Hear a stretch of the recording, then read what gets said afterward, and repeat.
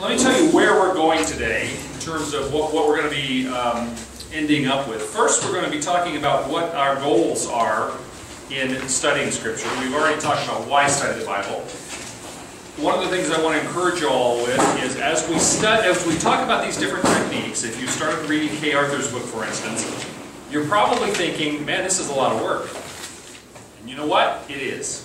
To do a full inductive Bible study is a lot of work, but it's the most valuable work you will ever do. If you find time to play bridge or play golf or have a garden or do any other hobby, if you find time for that, then you can find time to do this, because this is more important than any of those other things. Because in this book, in God's Word for us, we learn how to live, and we learn what life is about, because we learn of God and our relationship with Him. And that's the foundation on which anything else that means anything has to be built. So, it is a lot of work, but today I want to talk about the fact that there are different levels of study, different approaches, different levels of approach, of intensity. If you get into this and you say, that's way more work than I'm prepared to do, well, shame on you, but there are some alternatives, okay, and different levels. And you may find yourself needing to start out at a level 1 before you get to a full-blown inductive Bible study plus. The first basic thing I want to address as we get into this a little bit is that you need a basic familiarity with Scripture. You need to know more about what is in the Bible. Once you begin to get that basic familiarity, which is, it's hard. If you've never really been in the Word, if you've never really studied the Bible, if you've never been involved in so that you understand. I've had people in Bible study classes ask me questions that clearly people who've been in church their whole life have no clue the difference between the Old Testament and the New Testament, or where Paul is, or where the Ten Commandments are. No idea at all. So one of the first things that you need to do is to get a basic familiarity with Scripture, and we'll talk about that. Then, begin to create a discipline of not just reading, but of studying God's Word. Then, learning to ask the right questions, which is part of what our topic today is going to be. And then the fourth kind of level is to begin to apply it to your life. So we're going to talk about those. Let's jump in first with some principles in personal Bible study. These are adapted somewhat from the reading that you're doing right now in the Rick Warren book. And in the Kay Arthur book, the Rick Warren book is Bible Study Methods, and the Kay Arthur book, The New How to Study Your Bible. I have a couple more of the Rick Warren books if you wanted one and didn't get it, so I can make those available to you. And then we'll talk about the NIV Study Bible in a little while. First thing I want to talk about today is the critical aspect of getting content, getting value out of the Bible. It's almost as though people, historically, I come from the South, and people in the South seem to think like if you've got a really big one of these and you lay it on your coffee table, then somehow by osmosis that's going to make a difference. Well, it's not. Okay? That doesn't do it. You've got to be, open to this. You've got to be prepared to let it infuse itself into your life before it's going to make any difference for you. And part of that is you need to begin to open this book, and as you read, you need to learn to ask the right questions. And there's sort of a 4-phase. I think Kay Arthur and maybe even Rick Warren talk about 3 steps. I think there are 4. There are 4 stages you need to go through in terms of asking the right questions of this book, the Bible, in order for it to mean anything to you. The first thing you need to do is you need to practice observation when you read the Bible. Observation simply means you need to ask the question, what does this say? What's it say? What's it saying? It's as simple as that. It's not any more complicated than that. Once you have said, what is this saying? If it says, for God so loved the world that He gave His only begotten Son, that whosoever believes in Him would not perish but have everlasting life, what is it saying? Well, it's saying that Jesus is God's Son, and He came to save us. And if we believe that, then we have eternal life. That's what it's saying. Okay. The second level, if you will, of asking the right questions is the process of interpretation. Of you saying, well, what does it mean? Well, if you look at that passage, John 3:16, probably the most popular passage in the Bible, you say, what does it mean? Well, it means that God cares about us. It means God sent His own Son. It means salvation is available. It means I can have eternal life.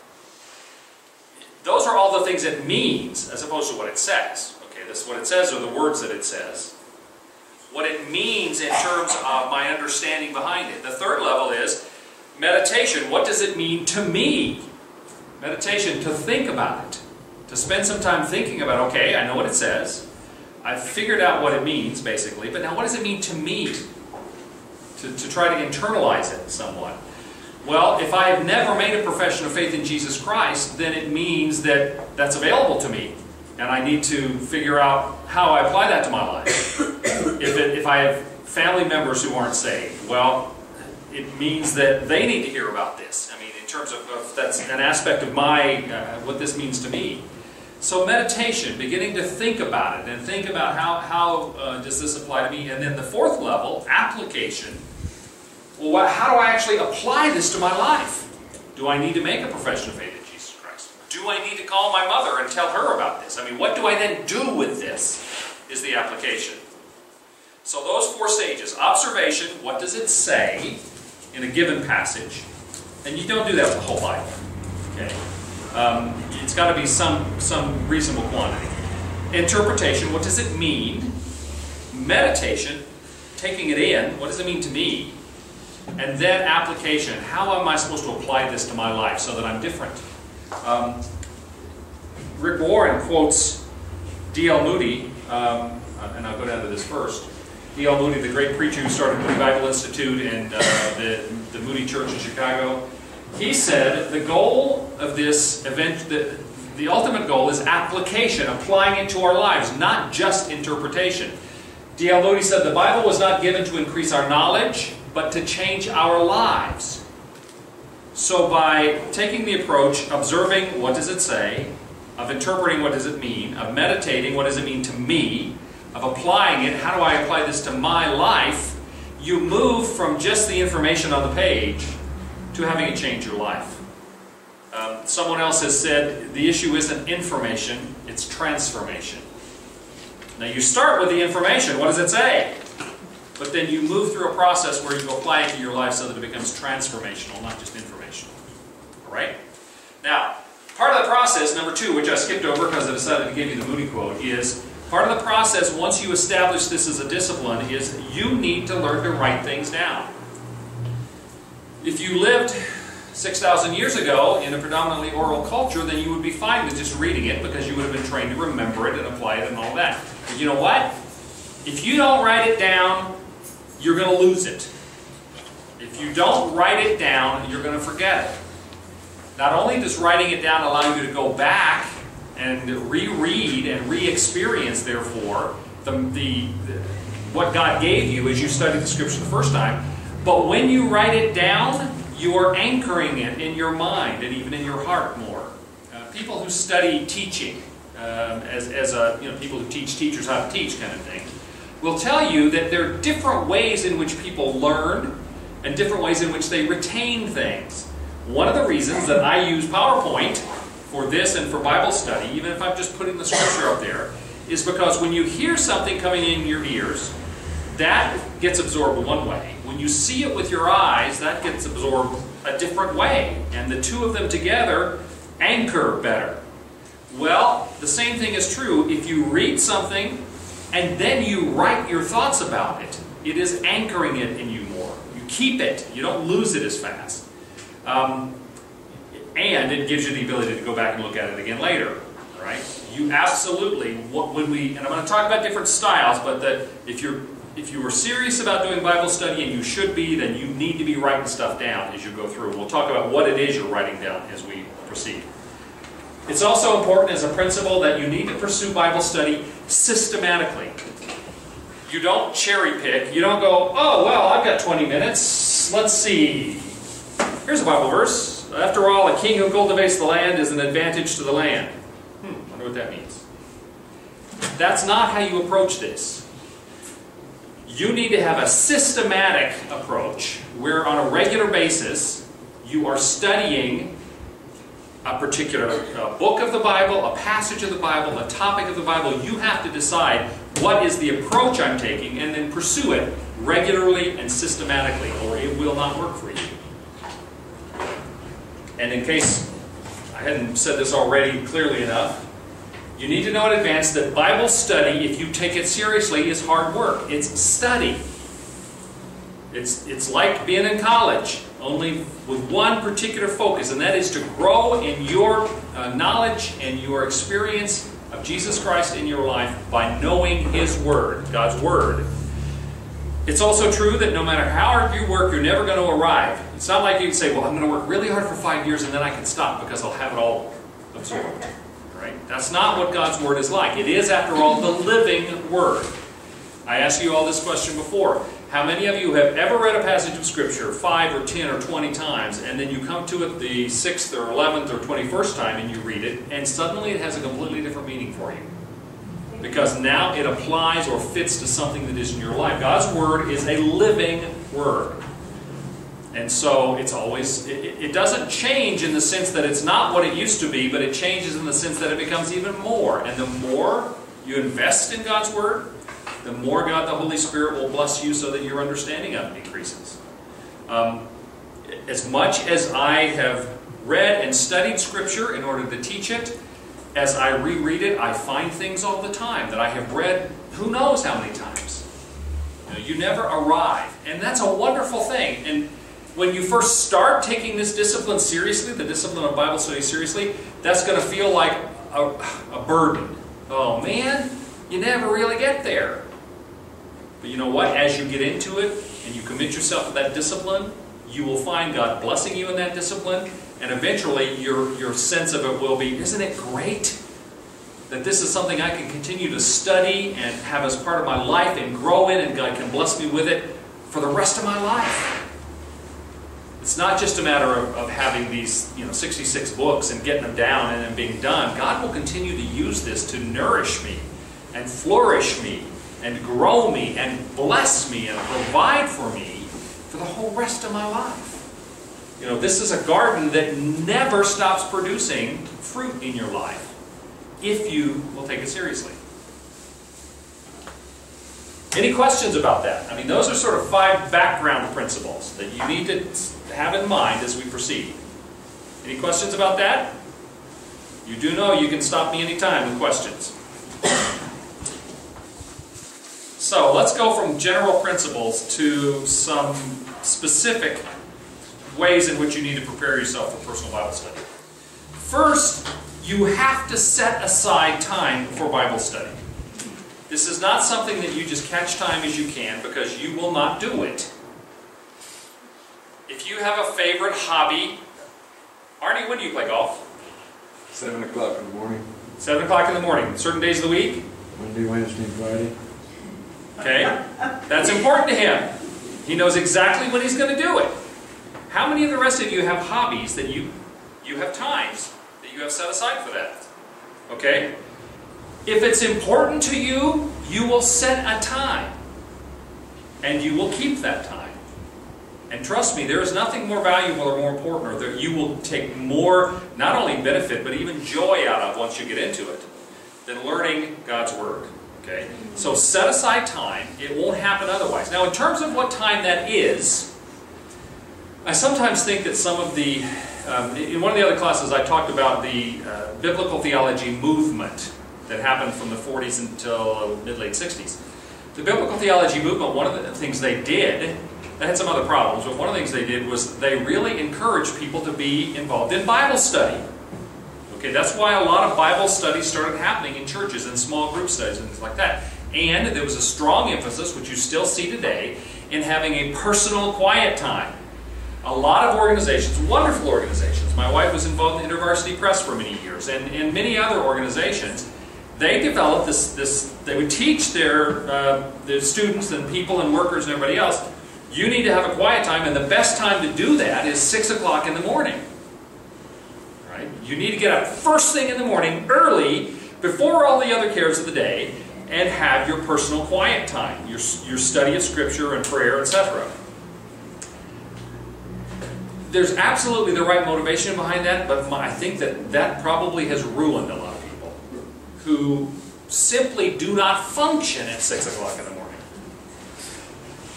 The time for... Arnie's more to you, Rosie. Now, for me, early morning is a good time. I get up every morning at 5:30, with rare exceptions. If I had, if I was running really late the night before or whatever, but usually I get up at 5:30, and that's not because I'm a saint. That's because that's when I function best. We usually go to bed by 10 o'clock. That works for me. If that doesn't work for you, then the last thing in the world you ought to do is to try to get up at 5:30 or 6 o'clock in the morning and start studying God's Word with one of the, oh my God, You're laughing because you know that it happens, right? Now, if you're a morning person, then that probably is the time you need to do one of the most important things you can do, and that is study God's Word. If it's not early morning, maybe it's mid-morning. Maybe you get up and you make breakfast, you do chores or whatever, and you get to 9:30 or 10 o'clock, and that's the time for you to sit down and have a cup of tea or whatever and study. Or maybe it's noon, you have lunch and then you do it. Or maybe it's in the early evening after you eat supper. When is your best time? If we believe, and I do, and I hope you do, that this is one of the most important things you can do in your life as a Christian, then what is the time in which you're going to be most productive? Early morning is good if you're a morning person because it's before you get wrapped up in everything. But if that's not when you function, then don't try that. You'll be miserable and it won't work. So be practical about that, okay? The second thing, which is critically important, is that you pray before and after you do Bible study. And I'm not talking about, spending an hour on your knees for this. But for me, when I sit down to study Scripture, my prayer is usually something like, Lord, open my mind and heart. Help me to understand this and see more of you in it. Amen. If you are, Rick Warren gets into the fact that Scripture says that if you have sin that is glaring in your life, then you will not hear God's Word clearly. And so it may be that you need to have a time of confession before you start. To confess sins or failings or whatever. If the Spirit brings that before you, then that may need to be part of your prayer. But a simple prayer to ask God to give you wisdom and direction. And you all have been taking my classes. How do I usually open in prayer? Holy Spirit, open our minds, open our hearts, protect us from going in the wrong direction, guide us to things we want to know, so we can learn more of you and learn to love you more. That's always my prayer. And you're going to hear me, if you stick around the classes and Bible studies in church, you're going to hear me pray that a lot. Because that's what I need to say before we do something like this. Well, you need something comparable. Whatever your heart needs to say to the Lord, a brief conversation with Him before you open His Word to learn from it. And then when you're done, a short prayer of saying, thank you, Lord, for the gift of this, your Word. Help it seep into my heart. Help me keep it and retain it and learn to apply it to my life. Amen. So we're not talking about, benedictions at major events here. We're talking about you having a simple conversation with God before and after you study His Word. Because you need the Holy Spirit's guidance. The great truth of this is not going to be available to you unless God opens your heart and your mind to it. So ask Him for that, because He wants to do that. But if you try to do it by your own strength, if you try to sort of force your way into understanding it, you're not going to get there. Right? And you'll ask me questions if you have any, right? The third thing is, as you pursue this discipline, you do need to write down your thoughts. Your thoughts, your observations, your interpretations, questions, applications, etc. I think it's Rick Warren that says if you read a passage in the inductive process, before you go to other sources, other study aids, and we'll talk about those study aids later, if you're reading this and you read it 2 or 3 times and you go, I honestly, seriously do not understand what that means, write that down. I agree with Rick Warren. Even that is an act of processing, of meditating, of trying to seek the meaning of something. And then you can go to some of the other tools, and scholars and writers and others can help you understand it. But you will not grow or learn optimally, meaning to the extent that you can, unless you're willing to write it down. You must be willing to write stuff down. I've often thought about the fact that all of the great religions of the world have written documents. The weird thing is that some of the really awful religions in the world that have lasted and have grown, some of the ones that really are fundamentally wrong, Mormonism, for instance, Scientology, Christian Science, why have they lasted when so many other false religions have fallen away? You know why? Because their founders wrote what they believed down. Joseph Smith wrote the Book of Mormon, and later he did his own translation of the Bible. L. Ron Hubbard, who founded Scientology, wrote Dianetics and other books that carry that on.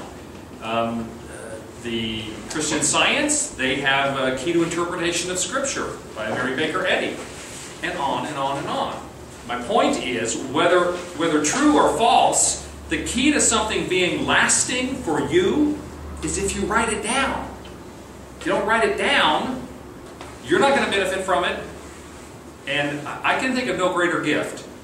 This had never occurred to me until right now, but I can think of no greater gift than if you, in studying the Word, are writing things down, and then at some point in the future, your children or your grandchildren or, neighbor kids or somebody else would receive your notebooks and be able to read what God was saying to you as you were studying His Word. Wouldn't that be an extraordinary gift? So it's a valuable thing for you and for others. Ron? Is there a short definition for inductive? We'll get to that. Inductive basically means to focus yourself to see what God would have you understand from Scripture, rather than reading what somebody else says it means. Inductive means to take the Scripture and to let it speak to you. Rather, deductive is to take outside sources and apply them to something else. All right? But we'll get into the details of that. Yes, Ron, did you have a question? Okay. And then the fourth thing is, set aside time, pray before and after, write down your thoughts, and then the fourth, make sure that you have the right tools for serious Bible study. And I'm saying serious Bible study. There is no more valuable thing for you to do.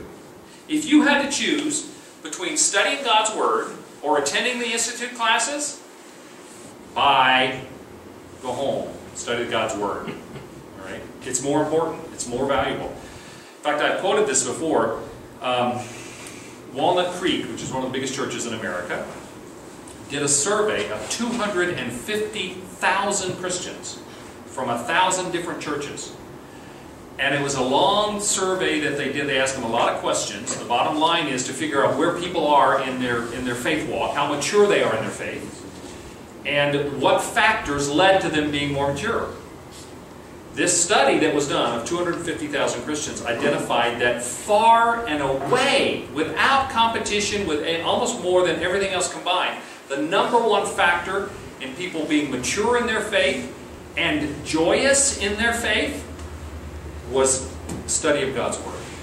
More than an active prayer life even. Okay? Although those things almost always go hand in hand. If you are really a student of God's Word, then you will find yourself to be a person of prayer.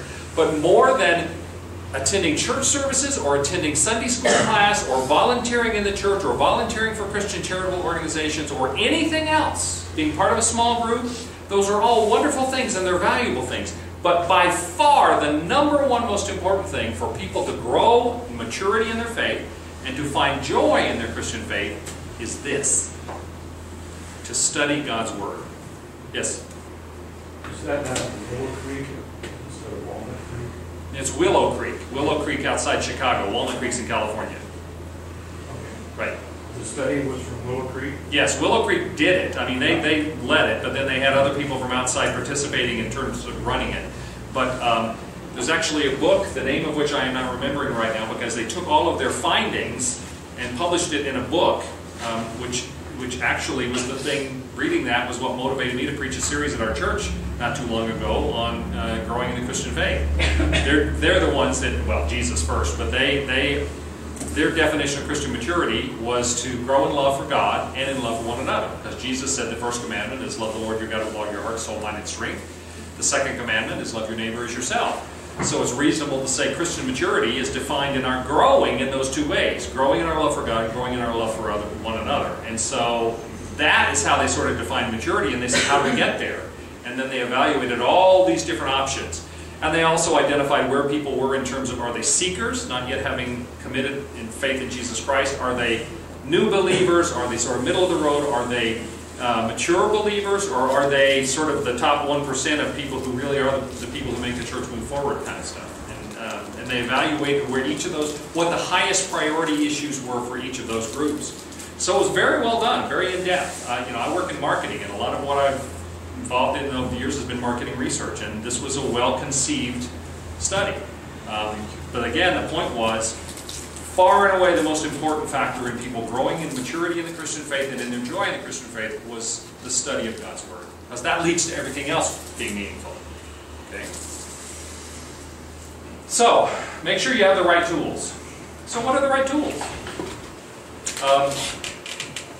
The first thing I would recommend to you is that you have 2 Bibles to start. I'm going to recommend some more than that in a minute.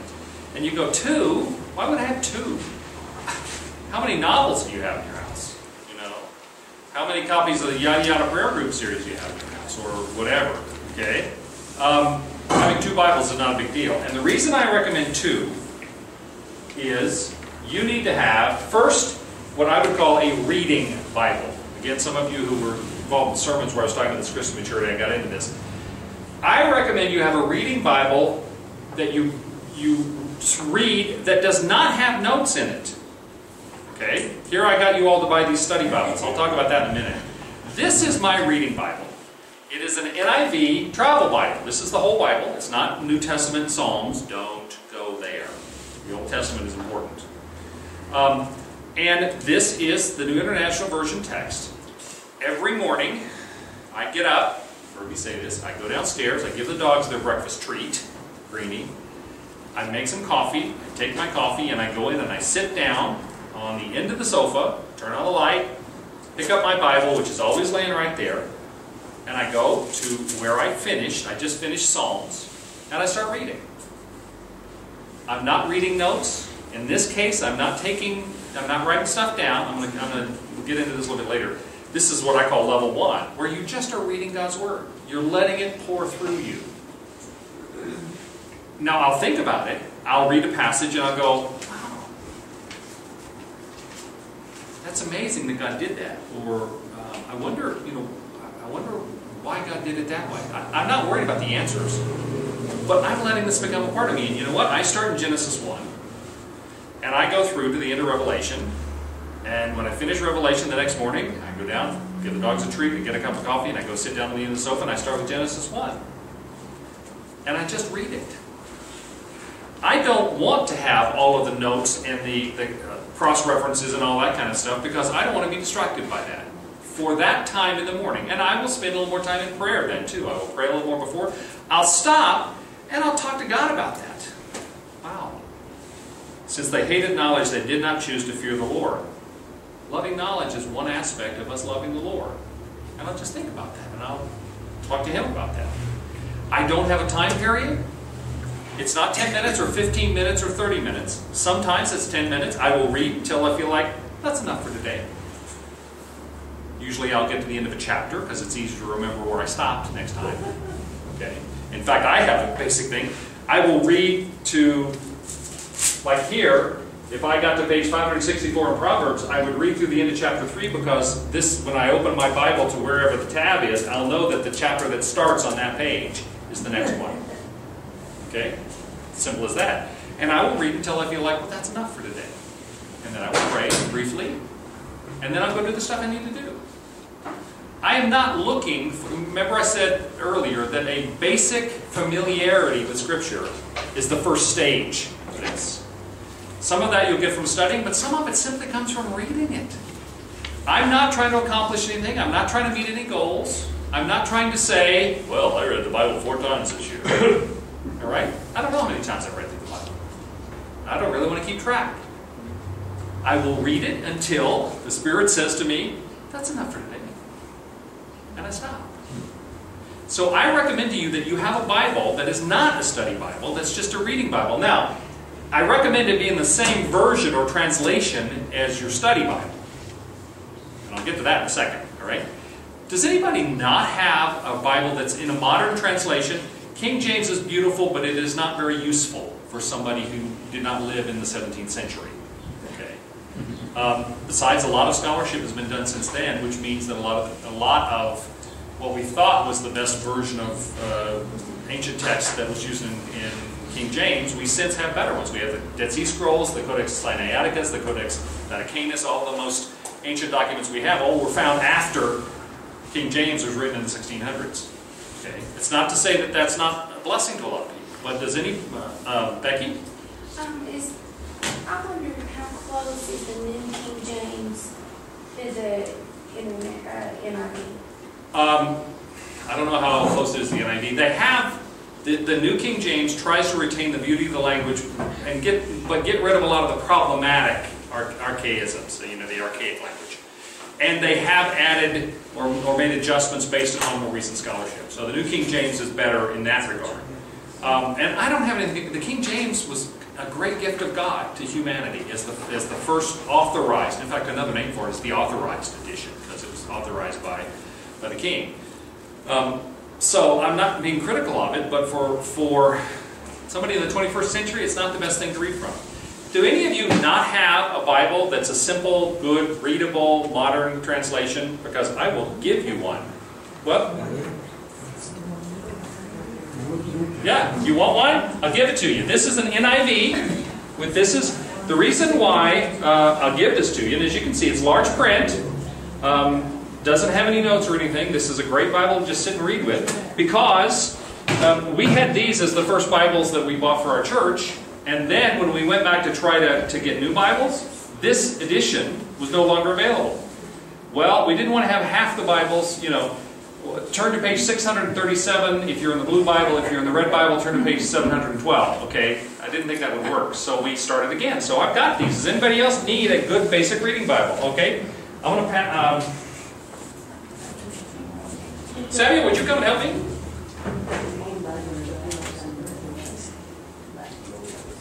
My gift to you. Take these to the back and just hand them out to whoever wants one. And if we run out, I've got more. So you can use that exactly the way I do this.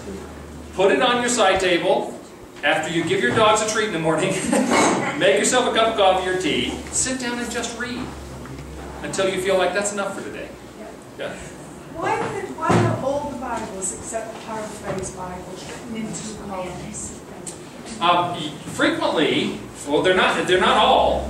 You can get single column, but I find it really difficult to read.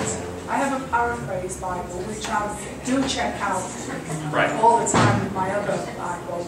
I don't remember what it's called, and I found it very, very consistent. It's not really well. My Bible used to call it Ross's Funny Bible. okay. But it was written like he'll say, well, he didn't think much of that. Or it said when they came back out of the Promised Land, he said, well, God was really, really angry, so he struck them all dead. Yeah. Well, we'll talk about paraphrases. I know you don't really approve of paraphrases. No, I don't disapprove of paraphrases. I don't think a paraphrase should be your only Bible. No. Okay. No, I check if it's something weird. I think, gosh. And then I'll check this out, but it always checks out. Well, and we'll talk about that. But the reason that most Bibles are in two columns is because this in between they put, and actually that's the one thing that my basic reading Bible does have. These are the cross references, which means if you read a passage right next to it, then it can tell you, well, if you're reading in Matthew, the parallel passage or the passage that relates to this in Mark or in Luke or in John, go here. All right. And my paraphrase Bible has that, but it has it down the side, so it's so much easier on my eyes. See? Yeah, it's just a difference in style. So I'm not aware of any other reason. So a basic reading Bible, and I recommend to you, and I'll call this level 1 a little bit later, that if you, at the very least, just open God's Word and read it, and make it an everyday thing. And you know what? When I first started doing this on a regular basis, which was after I had a Master of Divinity, I mean, I was reading the Bible earlier, but when I made this a sort of every morning discipline for myself, I had 1,000 other things I thought I ought to be doing. I don't know if you all realize this, but I'm pretty busy right now. Okay, not only with church and with the Institute, but I'm also a consultant. I have clients, you know, making demands on me, etc., etc.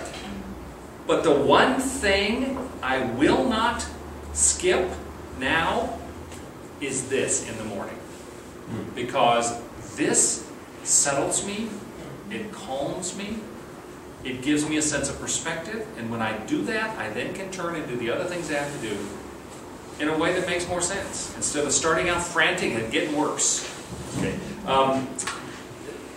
John Calvin once said that because Calvin was not only leading the church in Geneva, Switzerland, and writing the theology which became Reformed theology on which Presbyterians are built, he was also the civic head. He was like the governor of Geneva. He was running the government as well. And he once said that I am so busy with all the demands on my life that I find I cannot get them done unless I spend 3 hours a day in study and prayer. Okay? You will find that this changes things for you. Was there a question or comment? Okay? So, and any of the rest of you, if we didn't have enough when you handed them out, I'll give you one later because I've got more of them. Okay? And those are our gift to you. Where do I put that? Then, in addition to the reading Bible, I recommend you have a study Bible. Many of you bought, I required it for people who are taking this class for either a certificate or a degree, that you have a Bible that has references in it. The NIV Study Bible is the one I recommend. And by the way, the NIV, there's nothing magical or especially ordained about the NIV. I like it. And Rick Warren recommends it, particularly because the NIV became the most popular English Bible not long after its first publication in the New Testament versions of it came out in the late 60s, I think, but in the 70s. And they've done new versions of it. They've updated it since then several times. The latest one is 2011. It has not only cross-references, it has lots of footnotes for those of you who have one. It has introductions to every chapter of the Bible, which are quite good. It's got charts and maps and photographs and all kinds of stuff. In the back, it's got a pretty good concordance, I'll talk about what that is, and a topical guide and maps and all kinds of stuff. You need to have a study Bible. I have more of these available for purchase if you want one. Exactly what it costs me, which is the equivalent of 400 pesos. You need to have a study Bible. Okay? Does anybody else want to buy one? If so, you can see me at the break. And again, there's nothing sacrosanct about the NIV, but one of the advantages is that it not only is a good translation, and the NIV Study Bible not only has a lot of resources, but one of the other things that you want to look out for is, are there other tools that are linked to that?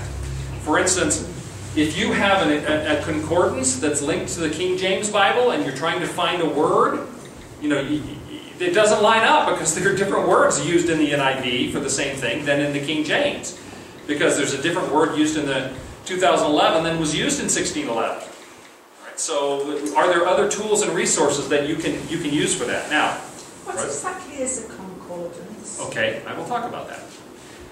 When I say you want a good translation, two Bibles in the same good translation, my definition of good translation is that it's scholarly, that there was good scholarship behind it.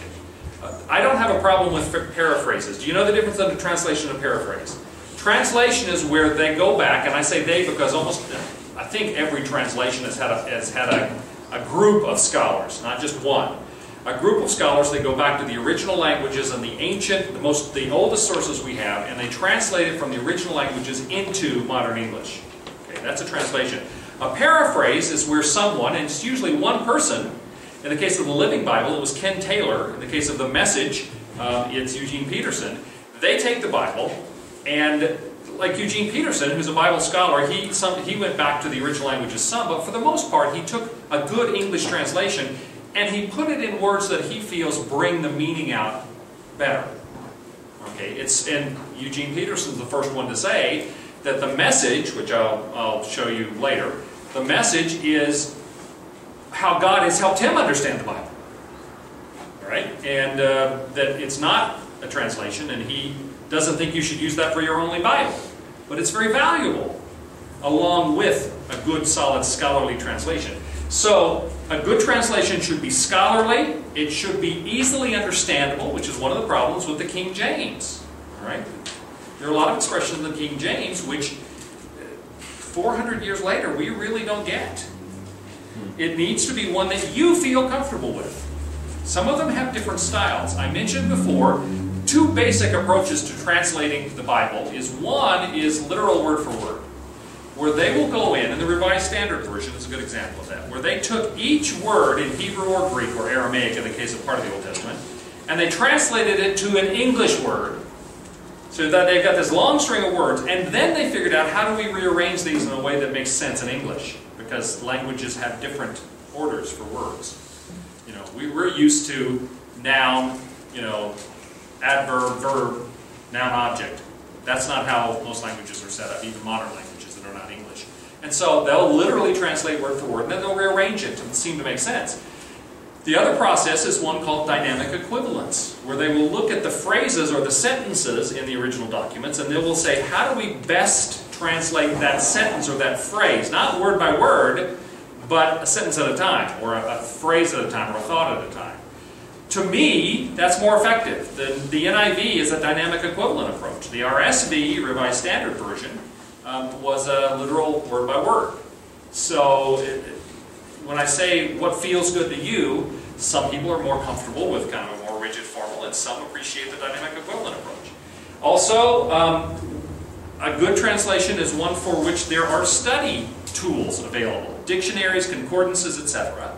The NIV, one of the advantages of that, and this is what Rick Warren says as well, is that it's been around and it's become so popular that virtually any of the kinds of tools you might want to use, you can get that are keyed to the NIV. Traditionally, before the 1950s or whatever, every study tool you wanted to use in English would be keyed to the King James. And I'll give you a funny example of that, kind of in reverse. When I first started studying Scripture and going to I was a counselor at Bible camp, which is where I learned more Bible than anything else. We had some great Bible teachers. I learned the King James. Well, now I don't use the King James, but when I'm looking for a passage and I know just a fraction, you know, I know just part of the verse, and I don't remember the references. I am terrible at remembering the references, the book, the chapter and verse. Okay, I confess. I'll remember the words. I forget the chapter and verse. So I'm looking for the chapter and verse because you people expect me to know the chapter and verse. So I'll know the scripture, but I will have learned it in the King James originally. And I can't find it because the words are different in the NIV. So frequently, I'm going to show you in a little while computer Bible. I use the PC Study Bible, which is one of the ways that God blessed me so that it was okay that I gave away all of my theological library before I came down here, or 90% of it. I can switch versions like that on the computer and look up the word I'm looking for that I learned in King James, and when I find it, I then can switch to the NIV in the same verse, and so I have to sort of back into it. But, you know, it makes a difference what tools you have and whether they line up with the version of the Bible that you're using. Do you understand that? Did I make that clear? Okay. So, I recommend you have two Bibles. A reading Bible, a good study Bible. Next week, we're actually going to spend quite a bit of time with the NIV Study Bible. And if you're in a certificate or a degree program, you have to have the NIV Study Bible. If you've got some other study Bible, that's fine. You'll still get a lot out of it. But next week, we're going to take the NIV and begin to look at all the pieces of it and how you use them and how valuable they are. Because this really is a theological library in one book. And I know people have complained that, oh, I have to get a dolly to haul this thing around on. But, and I've had people say, man, the print is so small. And I said, okay, everybody's complaining about how big this is. You imagine how big it would be if it was large print? So, you know, there's only so much you can do. My arms aren't strong enough to hold it Exactly. Yeah, that's why you need a reading Bible, right? The study Bible is intended to be used on a desk. The second thing you need to have is a loose leaf notebook. Now I say loose leaf for a reason. So that you can take pages out and put them back in. very simple, and like lined notebook paper, not spiral bound, because there's only one direction that paper goes from a spiral bound, and that's out. You can't put it back in. There will be times when you take notes and you want to rearrange them. Or maybe you're in a park somewhere and you've got just your notepad and you want to write some notes, and then you can 3-hole punch them and stick them in there. It doesn't work if you have spiral bound or whatever. Get something like this. Okay, this flexible 3-ring binder. All right? And use something of this sort. That's one option when I say loose leaf notebook. One that you can add or remove pages. Or, if you feel so called, you can get something like this. This is the New International Version of the Bible, the Cambridge Study Edition. And you know what's unusual about this Bible? It's 3-ring. It's a Bible, it's got some study aids in it. In the back, it's got tables of weights and measures, it's got a concordance and stuff like that. But it also has blank sheets. So I can make my notes. I haven't actually used this that much in a long time because I do most of my stuff on the computer now. But for the longest time, in fact, I was going back through this stuff in preparation for this class, and I found a sermon that I prepared from Genesis, and I went, dang, that's pretty good. I'm going to have to preach that. Okay? And so there are options. This is only one of them. There are other options where you can get 3-ring binders of the Scripture with loose leaf things to use as your study Bible. And I used this for years, along with, because when I was first starting using the NIV, this was fairly early. But like I say, I'll show you later how I use the computer to do the same thing. So I use the computer more now than this. Yes, Susan? You never gave us the definition of concordance. Okay, I'm going to get there. I'm going to talk about the study aids. So I will get to the definition of concordance and the topical Bible and some of that other stuff. So when we talk about other tools. In fact, we're getting there right away here. All right, third, here we go. Basic Bible study tools. In addition to the 2 Bibles and a loose leaf notebook, I recommend strongly to you that you have 2 or more additional Bible translations for comparison. I suggested to you that your reading Bible and your study Bible should be the same version. Partly because that way if you ever read a passage, and you say, I really do feel like I want to go back and study that a little bit more. You're not going to spend half of your time trying to figure out why the wording is different in the verse. I had a teacher of mine in college who was Christian, and he frequently was the Bible teacher in a fellowship group I was in. And Richard used to say, he would start he said, well, before I read the Scripture, if you have your Bibles with you, close them and put them away. You go, what? The reason he would say that is, I'm reading from the NIV. If you have the New American Standard or the Revised Standard or the King James, I don't want you to spend the next 15 minutes looking at it, trying to figure out why what you have is different than what I'm reading. All right? So sometimes it makes sense to have consistency. And that's why I recommend that both your reading Bible and your study Bible, in case you do sort of cross over between the two, are the same. But there are other valuable translations. I have up here some of my favorites. The New American Standard was the Bible. This is the Master Study Bible, which is a good study Bible too. The New American Standard was the version that I used before I went to the NIV. And it's a word for word, so sometimes you get a different feel from it. And it's helpful if you read 2 translations or 3 translations. If there's a particularly knotty passage and you're trying to figure out, okay, what is that? Where were they going with that? What does that mean? It helps to read it in a couple of different versions, because you'll have scholars who give you a slightly different perspective on it. So I recommend, another Bible that I like that's quite new is the Holman Christian Standard Bible. This too is a study Bible. Not quite as heavy as the NIV, but it's got some more to it. It's got good charts and photos and all kinds of stuff as well. But this is a quite new translation, which I like. The ESV, the English Standard Version, is also quite new and is quite good. Both of these are getting very good press. I mean, the people are saying they really like them. You also can, as one of those 2 additional translations, use a paraphrase. This is the Message. or The Bible in Contemporary Language by Eugene Peterson. As I say, Peterson, he was one of the professors when I was at Regent. He's the first one to say, don't use this as your only Bible. Carolyn's niece and nephew-in-law used to go to a church where this was their Bible. This was their pew Bible. This is the only thing they read out of. Well, Eugene Peterson hates that because he says this is... he's a great man of God, very prayerful, and I think a really spiritual, godly man. But he says this is what the Spirit spoke to me in terms of meaning, but this isn't the original word, and you need to have the original word. But for using this for better understanding, or the Living Bible, which is also paraphrase, those are good. So maybe what you want to think of, I didn't say that here, but another translation and a paraphrase, a good one. Bob? If you go to BibleGateway.com, I'm going to do that. All these versions are on there, and you can switch back and forth. I'm actually going to show you BibleGateway.com on the computer in just a few minutes. I have a Bible that has 4 translations. A parallel. They have what's called a parallel Bible, which you can get, which has multiple translations so that you can look at one page and see multiple versions of it if you would like. I have one that's written for teenagers. Okay, well they've got specialized ones. They've got ones for people in the military, specifically for men, for couples, for parents. There are a lot of specialized kinds of, many times that's not the translation so much as it is the footnotes and the extra writing. They'll help interpret it in terms of a particular group of people.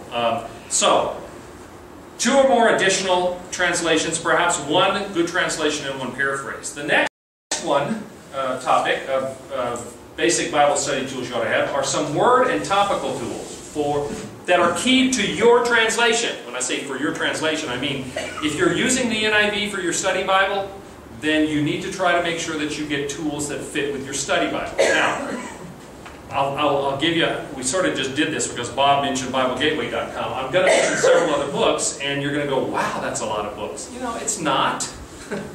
I bet you have more cookbooks than this if you're women. Probably more sports books if you're men. I don't know. I'm the one that has the cookbooks in our family. But I'm going to get to a way that you cannot have to buy any more books other than these 2. You know, the 2 versions of the Reading Bible and the Study Bible. We'll get to that. But first, I recommend that you have or have access to an exhaustive concordance.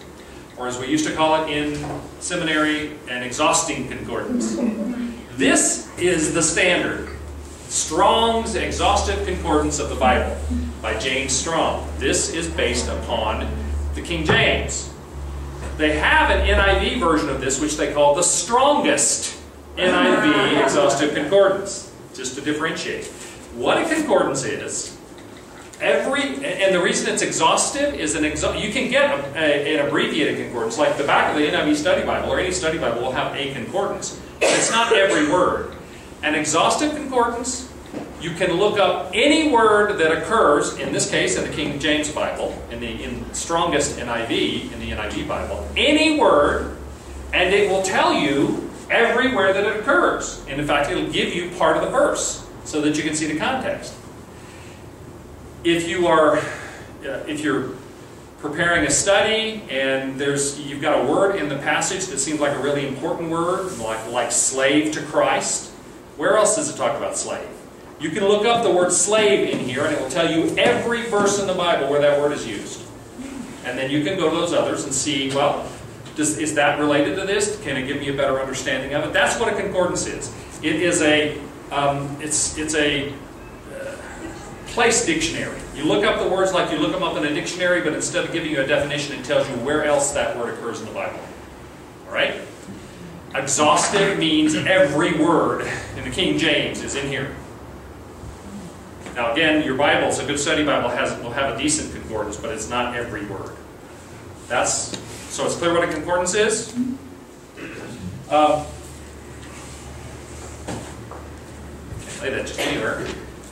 The second thing you want to have is a Bible dictionary and or a Bible encyclopedia. A Bible dictionary is also a book. Here, this is the Pictorial Bible Dictionary from Southwestern Company with pictures. It, like a regular dictionary or like the concordance, you look up words, but instead of giving you the references, it may give you a few references to where that word occurs. But the primary thing is it gives you either a definition or an explanation.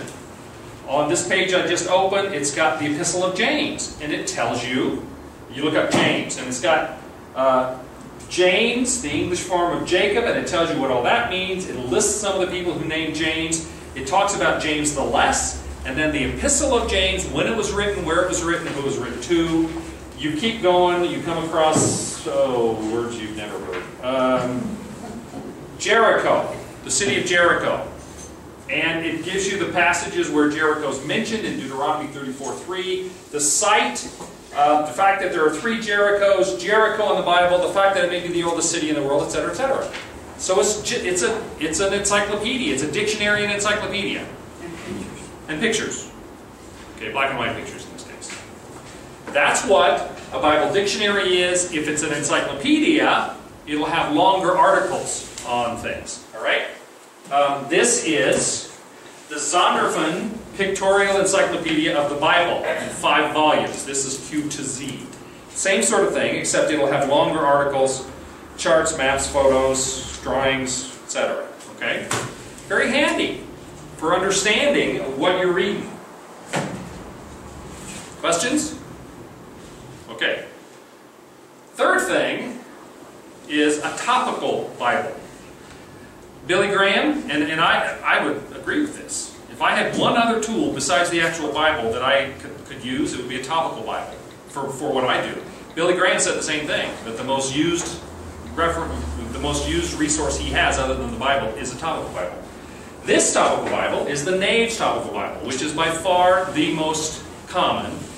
This one was what? Nave's. Nave is the maker. It's by Orville J. Nave, Chaplain of the Army of the United States, published by the Southwestern Company, N-A-V-E. Now, this one, Nave's, is linked to the King James, where you get into that problem where you're looking for something. It's hard, but since it's topical, let me explain what that is. This was given to me. I was head resident of the college dorm. This was given to me by the men, the college men who were in my dorm as a gift as I left to go to seminary. A topical Bible, instead of looking up a specific word as it occurs in the Bible, either to find out where else it occurs in a concordance, or to find out more about what it means in a Bible dictionary or a Bible encyclopedia, a topical Bible deals with topics. The perfect example for this is the word Trinity. You know, we believe in the Trinity, the Father, Son, and the Holy Ghost. The word Trinity does not appear in the Bible. But a topical Bible, you can look up Trinity and it'll tell you all the references which we believe give us the doctrine of the Trinity. You can look up humility as a topic. It won't tell you where the word humility occurs. It will tell you all the places where there are verses related to that topic of humility. So a topical study is one of the methods of Bible study you can use, and this is the tool for that. Topical Bible. You understand the differences of what I'm talking about here. Concordance, you look up a word, it tells you every word appears in the Bible. A dictionary or encyclopedia, you look up a word and it tells you about that thing, like a dictionary would, a definition, or an encyclopedia gives you an article. A topical Bible, you don't look up specific words, you look up topics, and it leads you to them. Is there one for the NIV? There is. In fact, it's called the NIV Nave's Topical Bible. Okay? And I don't actually have one, but I'll explain why later. All right, so those are word and topical tools. You then get into handbooks and commentaries. First, a Bible handbook, which I think is terrifically valuable. This little handy little pocket version, the Nelson's Quick Reference Bible Handbook, takes every book of the Bible. It gives you an outline. It gives you a chart which breaks it down into what the themes are in each of the different passages and stuff. And then it gives you written material that talk about what they call a survey, which take each of the sections and tell you what's being done there, or what's being, So this little book takes every book of the Bible and gives you a pretty good understanding and outline and structure of the thing.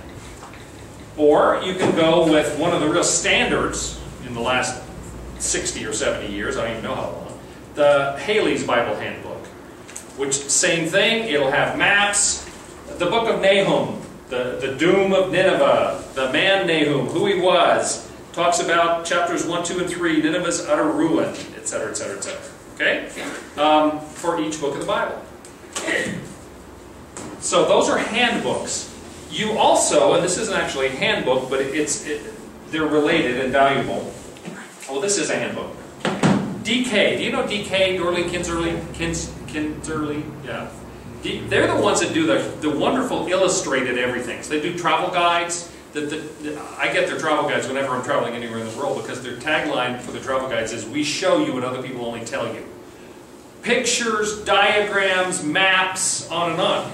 This is the DK Complete Bible Handbook, an illustrated companion. And in it, lots of pictures, lots of maps. They not only will deal with the Bible as you go through in terms of topic, but they'll look at things like sacrifice and ritual, women, empires and kingdoms that have existed. The book of Nehemiah. See, they actually take the books of the Bible, but they also take a lot of topical things. Confessions of Jeremiah. Ethics and behavior in the prophets. The Apocrypha. The history of the Apocrypha. Who's the author? The author on this is John Bowker, B-O-W-K-E-R. But you know what? The way to find him would be to look up DK books. Okay. And because nobody can pronounce Dorling Kinserly, they go by DK. I'm going to have all this stuff up here if you all look at it. Okay. Then another book that I use fairly often, which I really like, it's by University Press, actually University Press, the Complete Bible Study Toolkit. And this is just an example of a lot of these sorts of things are out there. This will give you unpacking the Old Testament, general stuff, unpacking the New Testament, how to interpret the Bible, in the beginning, the start of Genesis, the Promised Land from Joshua to Esther, you know, and on and on. Pictures, diagrams, descriptions, outlines, God's Word for today's choices, different kinds of Bible writing. You know, it's fun. It really is fun, as well as being useful. So, Bible Handbook. And then, the last one I'm going to talk about, then we're going to take a break for a few minutes, is 2-volume or similar commentaries. Now, I don't actually have one to show you because I don't have any 2-volume commentaries. I gave all those away. I have sets of commentaries. It's a couple of those I kept. I used to have some huge ones that I used all the time, but I gave them to a church in Seattle before I came here because who knew I was going to come here and be a pastor. But again, I have computer resources that I have the same stuff without having to actually have the paper books. But in terms of commentaries, do I do this? You can get everything from, like the Interpreter's Bible is, you know, it looks like 7 encyclopedias, let's just say that, to deal with the whole Bible. And it's very scholarly, and it does a lot with the original languages. Or Tyndale has a very small set of New Testament commentaries, one for each book of the Bible, or like 1st, 2nd, 3rd John is one book, etc. So you can get sets. Then they've got smaller, like 2-volume sets, or you can get things like individual books. This is, Ralph Martin was one of my New Testament professors in seminary, book, Mark, Evangelist and Theologian. It's a commentary on the book of Mark, with a lot of background stuff. Or this is from the New Testament Preacher's Commentary series by Maxie Dunham. This is a book that, this one commentary covers Galatians, Ephesians, Philippians, Colossians, and Philemon. And so they'll look at each verse and they'll help you, they'll give you the scripture, they'll help you understand it, give you explanations, give you cross-references, all kinds of things. A commentary is someone else's explanation of what it means. Now, when we get into the inductive, these are valuable, but you don't start here. You start with the scripture. And you go through a process, a disciplined process of asking the Holy Spirit. That's why you start with prayer, to help you understand what this means. What does it say? What does it mean? What does it mean to me? How do I apply it to my life?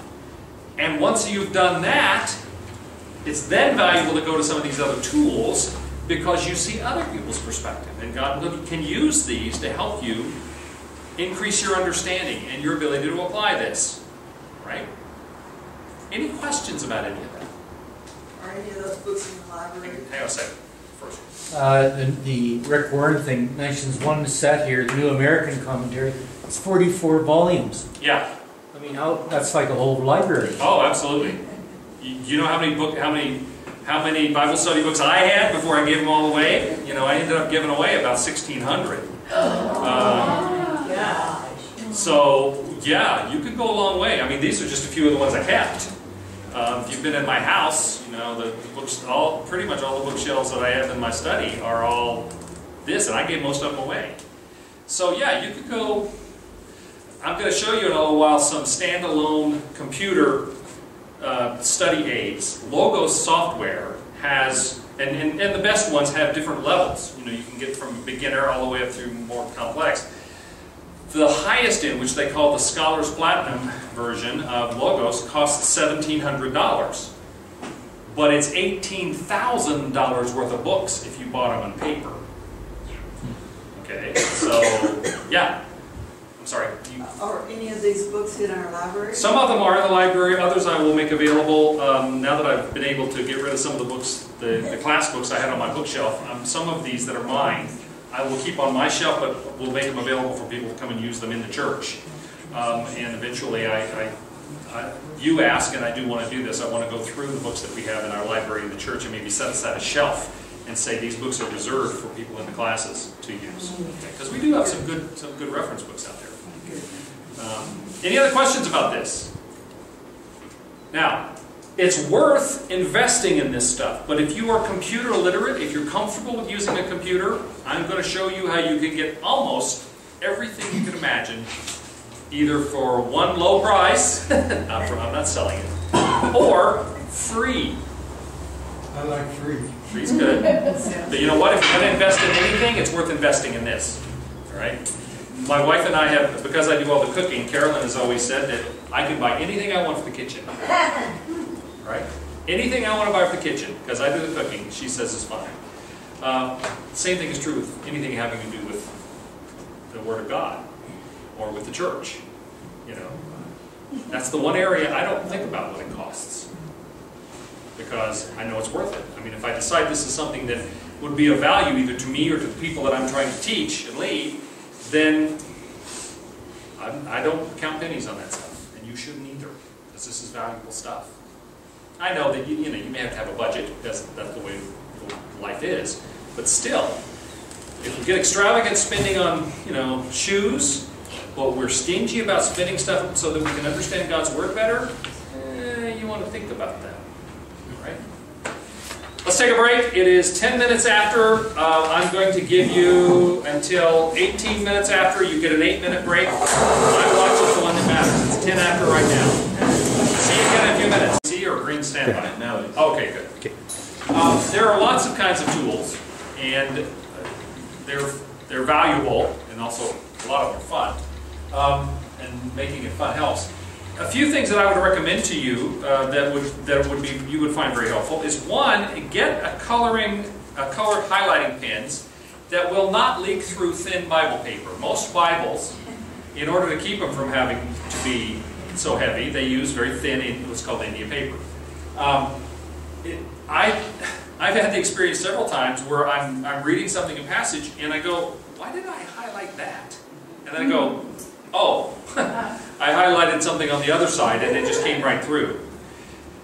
They make these pens, which are dry highlighters, and this has got like 6 colors in it, and you just push, you turn it to the color you want, push the button, and that's the one that comes out. And it's made by Pentel. It's an 8-color Bible highlighter, and it says, recommended by Kay Arthur of Precept Ministries for Inductive Bible Study. It's the book we're using. And I got extra refills. It's just something that when I'm making notes in the margin, I usually will use a pencil rather than a pen because it doesn't leak through. Okay? It's a simple thing, but you'll find it valuable. If you're underlining stuff or highlighting stuff, which I do a lot of, then this is useful. A second thing, which is one of the most fun things you can have, is a good Bible atlas. An atlas, of course, is a book of maps. I had everything organized up here, but apparently it's not organized anymore. Becky Flanke? Oh, sorry. Here you have the NIV Atlas of the Bible, which is not only maps, but it's a lot of description stuff. The Then and Now Bible Maps, which Pat is glad I've got this one. What it does is, it's got all of these maps of ancient times, and they will have, let me flip over here. They have a transparent overlay which tells you what the countries and cities and stuff are called now. So you can look at the Bible version and then see what it's called now. Okay? And lots of descriptive stuff. This one actually, I don't have it in here because it's actually my computer right now. It came with a DVD. So you can copy those, which is what I use for PowerPoints and things like that. That's useful. The Nelson Complete Book of Bible Maps and Charts. This is fun because not only is it black and white maps, which are good if if you're needing to photocopy them for something, and I think you're allowed to do that as long as you're not making money off of it. But it also has a lot of charts. It will take books of the Bible and chart them for you. We'll have genealogies and outlines and let's see.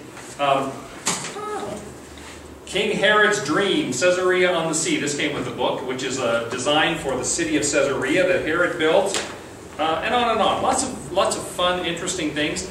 The charts and stuff like that help you understand it because it organizes it in a way that you visually can take it in. Remember, you learn things in different ways. Not just words, but graphs and charts and things help you retain this. Yes, Bob? What was the title of that? This is Nelson's Complete Book of Bible Maps and Charts. There's also, this is one that Earl Palmer had recommended to us before our last trip, The Biblical World, an Illustrated Atlas. This one has lots of great pictures, and maps, and articles, cool pictures. I haven't actually found a map yet, but they have them. See? So, very valuable tool in understanding the background, locations. If you can picture where it was, and how far is it from Jerusalem to Joppa? Okay, if you're talking about Peter going there and before he met Cornelius and Caesarea and all that kind of stuff, then this is helpful. And another thing that's kind of cool. Can you tell that I enjoy this stuff? I love books anyway. The Bible Timeline. Now this is I'm giving you these as samples. There's almost every possible permutation you can imagine if you start looking for it. The Bible Timeline, it takes, oh, not that side. It's blank! It takes the whole history of the world from creation. Of course, it doesn't have a lot of detail early on. And it looks at it not only in terms of what's happening in the Bible and who the writers are and all that, and the kings, but it also looks at what's happening in the rest of the world at that time.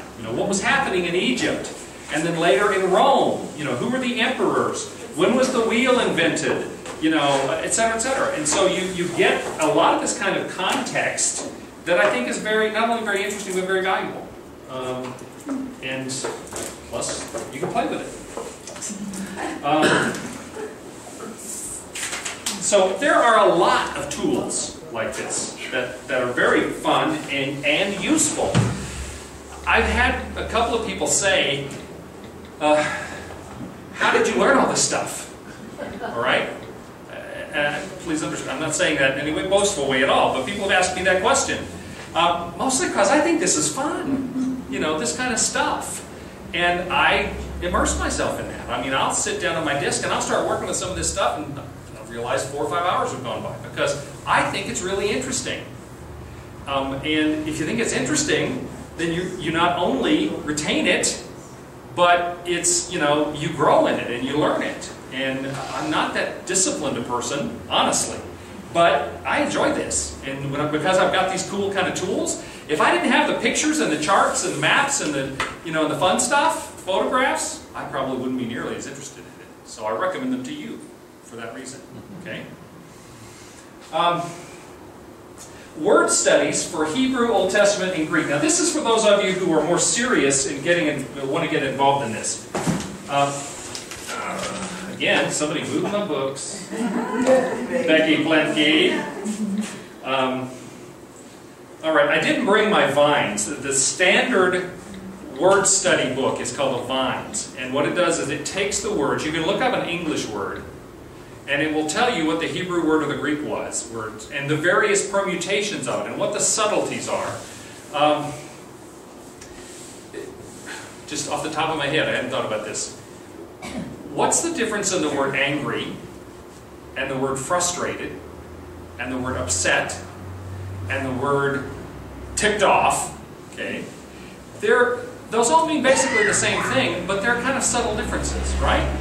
You know, furious. What's the difference in furious and mad? It's a matter of degree, right? Furious is madder than mad. Well, those kinds of differences, the same kind of subtleties and difference exist in Hebrew and in Greek, especially in Greek. Well, and Vines, and there are other word study books, will allow you to look up words, and they actually have every book in the every word in the Bible is numbered. You know, there's a Strong's number and a Vines number that you can look up. You know, that's how detailed they've got. And it will give you all the subtle differences. It'll give you the base word, and then it'll say in this verse, it's got a slightly different version of that, and it means this as a subtle difference. And it's very valuable if you really get into it. You then have, in addition to word studies like that in Greek and Hebrew, you've got, like this is an interlinear. This is an Revised Standard Version Interlinear Greek-English New Testament. What it does is it has the Greek text. Right below it, it has the English translation, word for word literal. And then over in the side columns, here and here, it's got how it reads in the Revised Standard Version. And you can get the same thing for NIV or for others. Okay, I've had this for a long time, and it was, you know, RSV was, I don't think they had NIV when I first got this. So you can see the Greek. You can see the literal translation of the Greek words, and then you can see how it is communicated in the English version that we would have. And that will help you, for those of you, a couple of you have expressed some interest in the original languages. This is a good way to get into that. This is Greek. This is an interlinear Hebrew, English, Old Testament. Same thing. The Hebrew, which remember Hebrew reads right to left, the English translation of those words, and then how it's written in the English versions that we have today. And this one is actually the NIV, Hebrew English. And another one that's kind of fun, if you're interested in the Greek, this is a synopsis of the 4 Gospels. We talked earlier about parallel Bibles, which have, like the King James and the Revised Standard and the New American Standard and the NIV, all on one page so you can compare them. Well, this is a little similar, it's sort of similar to that, in that, find a good example here. That's good. The synopsis of the 4 Gospels is, you know, a lot of the same stories that are in Mark are in Matthew and Luke, etc. This takes the 4 Gospels, Matthew, Mark, Luke, and John, and on one page it will give you the words, the passages from those that relate to the same story, like the healing of Peter's mother-in-law, or whatever it is. And it will show you, and if there's a gap, it means that that's not something that one of the Gospels had. But the other thing about this is, it has it in Greek, so you can see the Greek as well. So the Gospels are paralleled, and the Greek is paralleled. So you've got it in English and you've got it in Greek. You get into the studies, and there are tools like this that are very valuable. The reason why I have not planned, I'll change my mind about this, Aaron. The reason I haven't planned to get into the biblical languages is because, one, that would mean I would have to go back and relearn the biblical languages, and I've forgotten most of it. The reason I've forgotten it, and the reason why I have not planned to teach it as part of our Instituto, is because tools are available today that mean you don't actually have to study the Greek and Hebrew in order to get the value. Other scholars have done so much work in that regard that you can read their studies in English and appreciate and get the value of what the subtle meanings are in the Hebrew and the Greek. It doesn't mean that it's ideal. Ideal is you learn the biblical languages. Ideal is you learn them and you don't forget them. But I just haven't worked in them in so long that it would take me a huge amount of effort to get back to the place that I feel like I could try to teach those. Maybe I will. We'll see what happens. So, word studies, additional Bible translations or versions over the 2, I said 2 Bibles in the same translation, a reading Bible, a study Bible, at least 2 other versions, one of which could be a paraphrase, for instance, like the Living Bible or the Message, and perhaps other additional translations. And then additional commentaries, including book-specific commentaries, like the one I mentioned there on the book of Mark or whatever. Okay? Those are all helpful. Now, I'm going to tell you another completely different approach for those of you who are comfortable with computer. First, there are standalone computer Bible programs. This is what I use. By the way, there's a web address up there at Christianity Today where they reviewed some of the top Bible software, if you're interested. Some of which costs, some of which is free. One of the great advantages you have is that there are a lot of organizations out there, ministries, churches, individuals, who want you to grow in your knowledge of the Word, and so they offer stuff for free. Have you gotten your bill for the Instituto yet? Okay. Same reason we offer this free, because we want you to grow and benefit. There are people who offer resources online or downloadable that are free to help you learn God's Word. The one I use is the first one on this list, PC Study Bible 5. And I'm going to show that to you in just a minute, but let me tell you some of the others. The PC Study Bible, I think the lowest level of it is like $49, and the highest level, the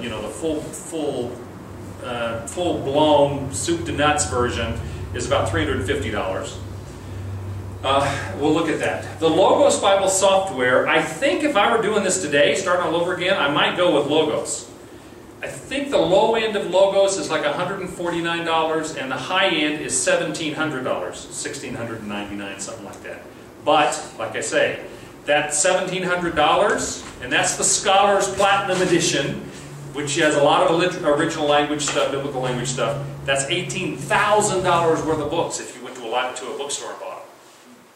So one of the things is, while it sounds like there's a lot of money, it's a lot less than what you'd pay if you bought paper. Is that Logos you're talking about? Logos, yes. And Logos is the Greek word for word, right? Then QuickVerse 2010 Deluxe. QuickVerse was actually the first Bible software I ever used, and it was pretty primitive when I was using it. The new one is pretty highly rated. And there's one called Sword Searcher, and then two free versions which are rated pretty highly. One of them is called eSword. Remember, Scripture is called the sword in Scripture, the two-edged sword. The Word of God is sharper than a two-edged sword. And then one called Bible Explorer. Those last two are both free. You can download them free from the internet. Now let me show you a little bit about, if I can get this to work. Sword, and what was the last one? Can you go back? Oh, sure, Bible Explorer. Okay. And I'll come back to this in a minute anyway. Let's see where I am there. PC Study Bible. I think this is a second to load. I strongly recommend, like PC Study Bible.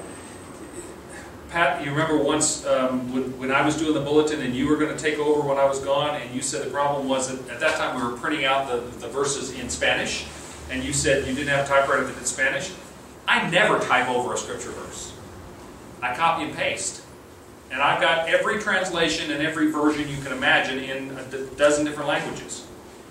I can research any of those. Okay.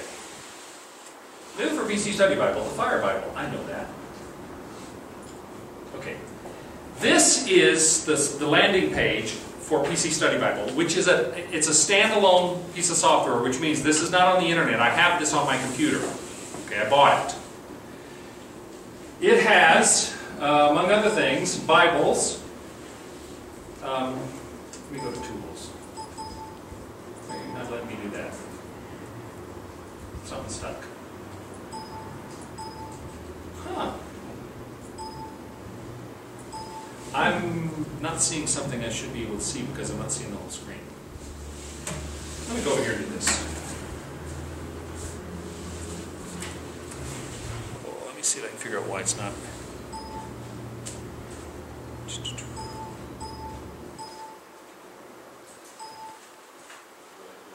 Huh. I've never had this happen before.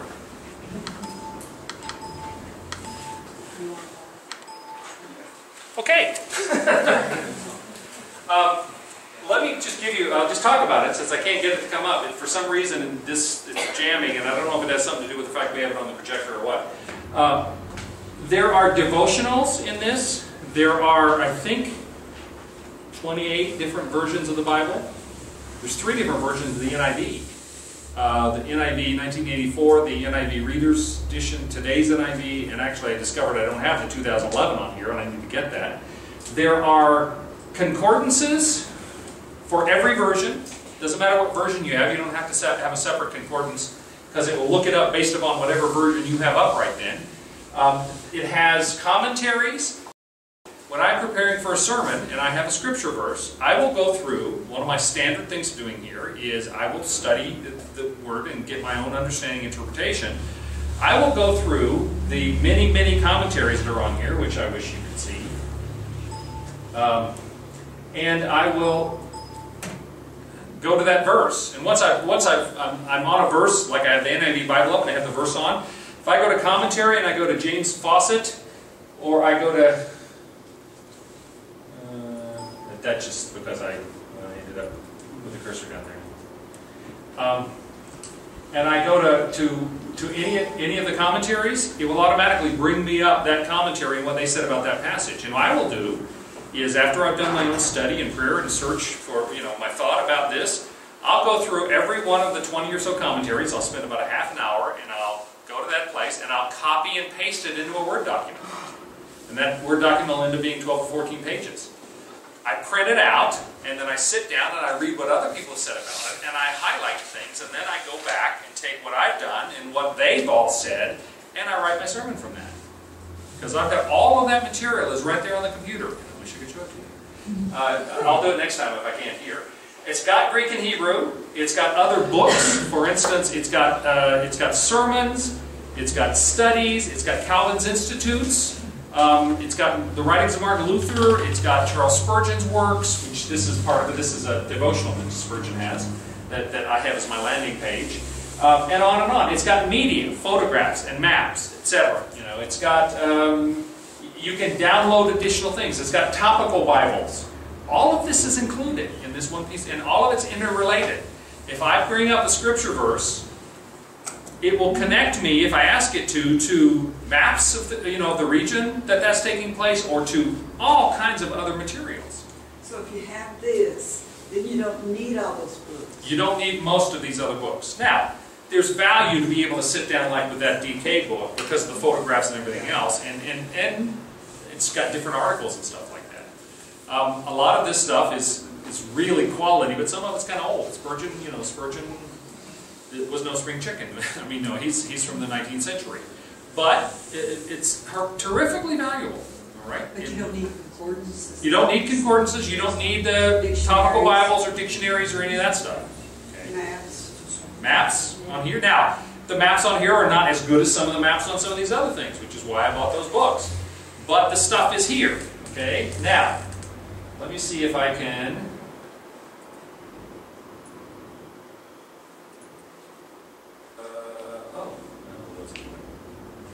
configuring the DLLs. Still not doing it. Okay. Now, the other option here are free online tools. A significant portion of everything I've been talking about to you today is free online. Again, because there are people, ministries, churches, individuals, who make this available to you because they want you to grow in God's Word. It's a ministry to them. One of the best is the one that Bob mentioned earlier, BibleGateway.com. And Carolyn's addicted to this one. Carolyn doesn't have the software tools resident on her computer like I do on mine because she uses this.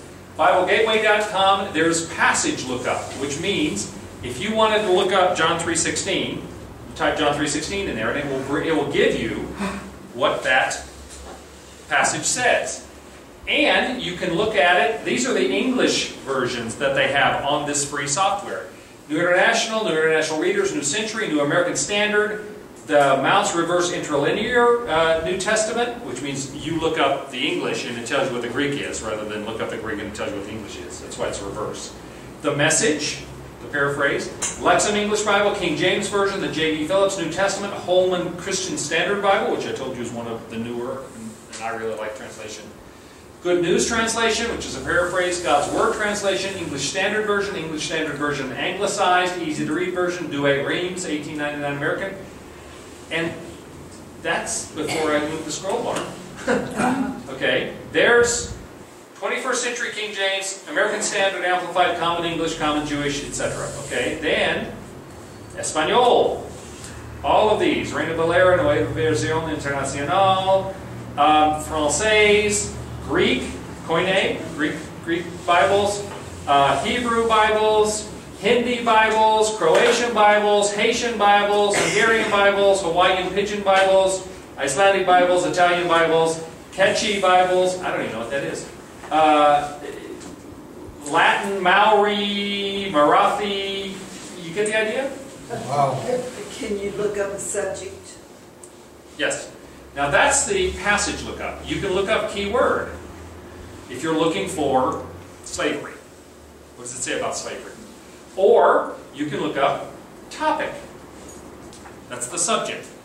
You can look up Trinity, for instance, even though that word doesn't occur, and it will give you passages based upon what, and it uses Nave's Topical Bible, based upon whatever translation you say you want to use.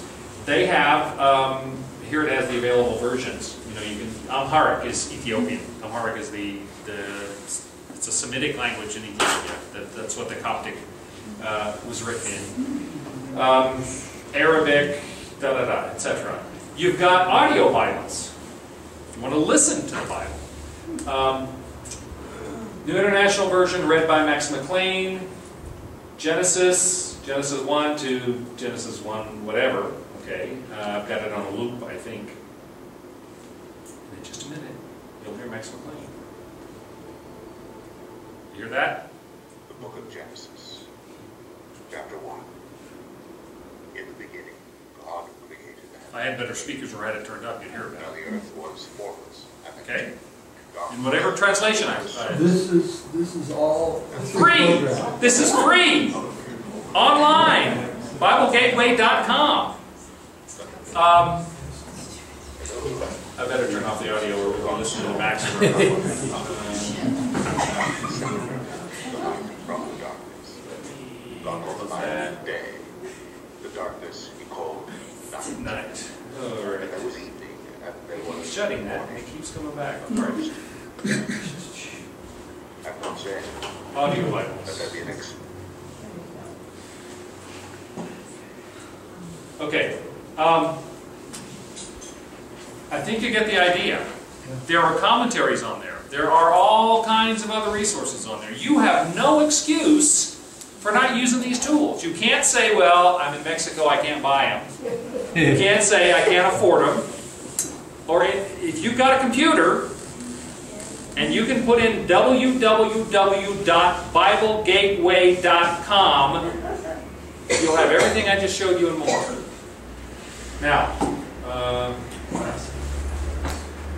let's go back to this.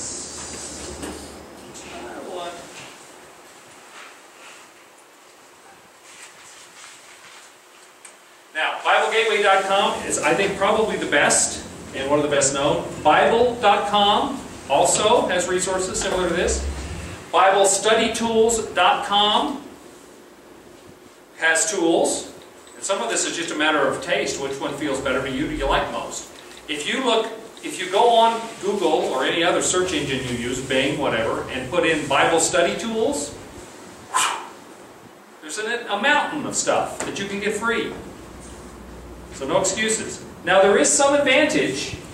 Roz was just saying because her doctor told her to keep her feet up, she lies down and takes her Bible and reads it. Well, you know what? Unless you've got a really light laptop, it's kind of hard to do that with this. But that's one of the reasons why you want to have books sometimes. To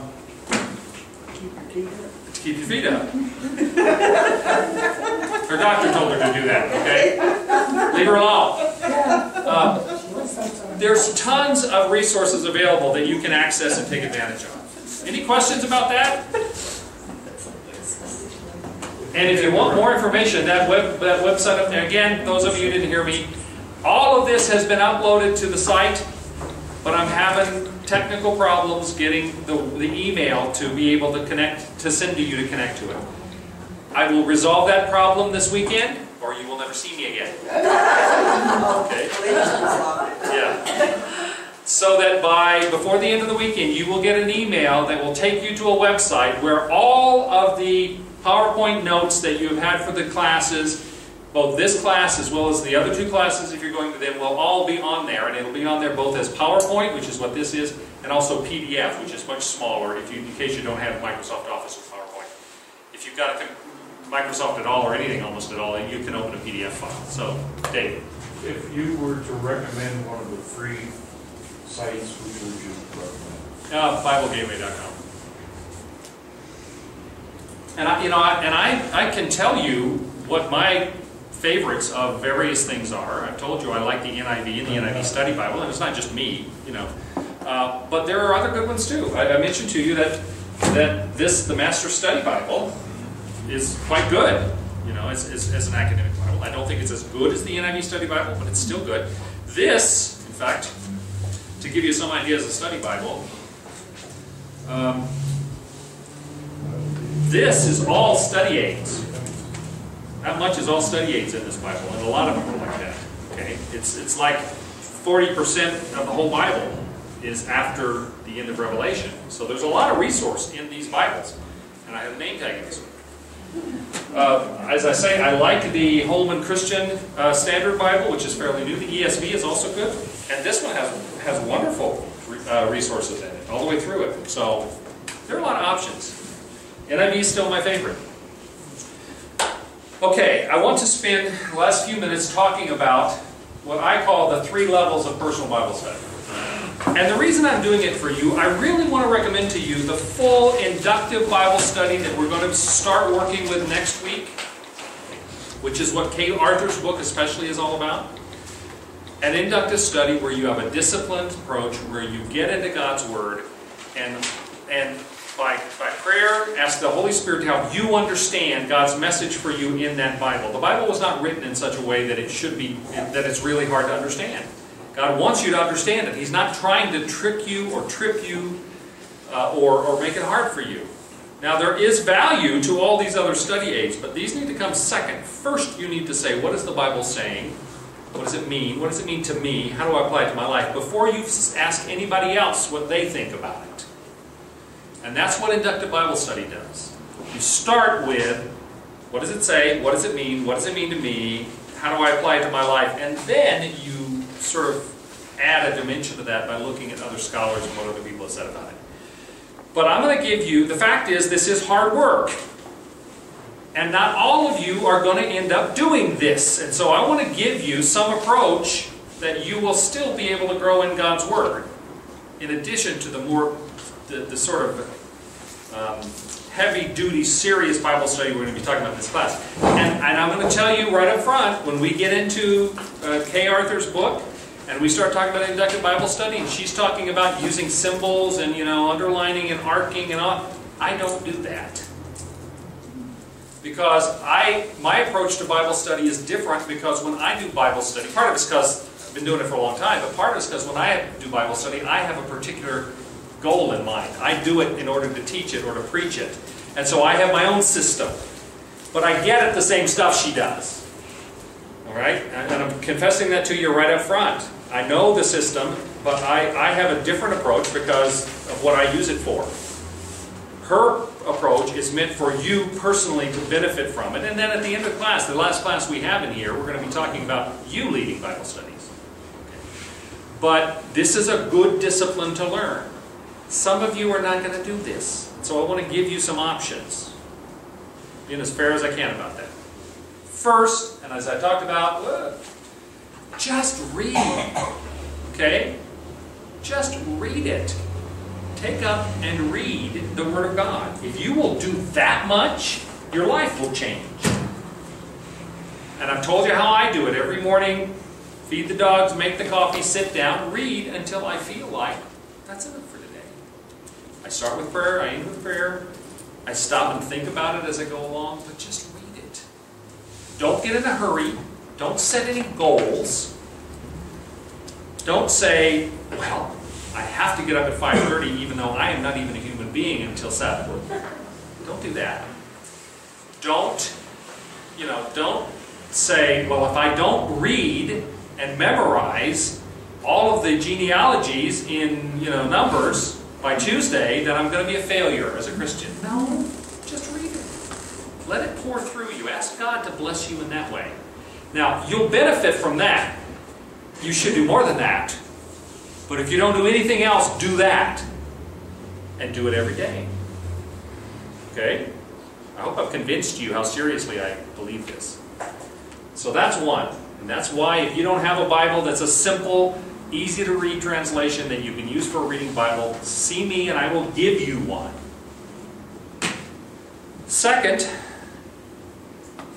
the next level of complexity or of seriousness or of study, whatever you want to call it, is to read, but read it not in a Bible like this that doesn't have footnotes and study aids, but rather read it in a good study Bible, and as you read, while you're reading, take the time to look at the notes, the footnotes, the text notes, occasionally the cross-references. If you're reading in Luke, then and it tells you this passage is referred to also in Mark, read that one too. So the point is, you don't have, I'm talking about not having a notebook, even though I told you how important it is to write it down. This is to me the intermediate, where you take your study Bible, and let's say you're reading in Isaiah, okay? And you read the fall of Babylon, chapter 47. Go down, sit in the dust, virgin daughter Babylon, sit on the ground without a throne. Virgin daughter Babylon, 47:1. Sit in the dust. A sign of mourning is sitting in the dust. The virgin daughter of Babylon is the personification of Babylon. There's an additional note on 2 Kings 19:21. This will help me understand what that says. And I just did what I told you not to do. I just opened it. And that's the passage it came to. They call that Bible roulette. Have you ever heard that? Somebody says, okay, I've got a problem. I really need a solution, Lord. How about that? Okay, that's the introduction to the book of Daniel. That's not going to help you. Okay. Don't do that. Yeah, God can do miracles, but He expects you to be a little more disciplined than that in the way you use His Word. But, so the second level, though, is read it, but take time to read the footnotes. Check the cross-references. Come to more understanding, informational understanding of what it is telling you, without still going to the full-blown, keeping a notebook, journal, diagramming and arcing and explanations and outlining the chapters and all that. I recommend all those things. Those are good things. But I'm realistic that, my guess is 1 out of 5 of you are actually going to do that, even though I'm going to teach you how. The rest of you should be doing at least the first 2 of these. Sometimes, there should be some time in your day, first thing in the morning, where you do the just read. And then there should be at least one time a week where you set aside an hour or 2, and you do at least this second one, where you actually are studying a little bit, but without the full system, the inductive system that precepts and K. Arthur teach. Okay?